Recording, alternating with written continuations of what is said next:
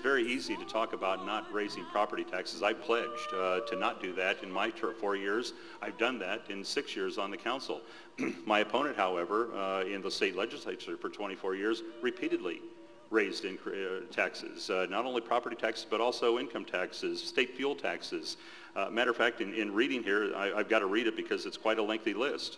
In 1998, he voted against a sales tax cut. In 99, he was the only one of 3 votes against LB 881, which is a $100 million property tax reduction. In 2000, to pay for more government spending, he voted to take back $10 million worth of property tax credits already promised to the Nebraskans. In 2000, state tax cuts were proposed. My opponent opposed those tax cuts. He had a quote at that point: "We shouldn't be cutting taxes now in good times when people don't need the money."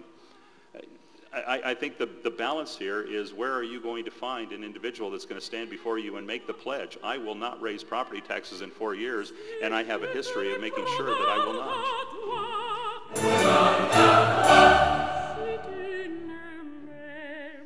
So I'm not ashamed of any of my votes. I'm proud of my votes, and different situations call for different action.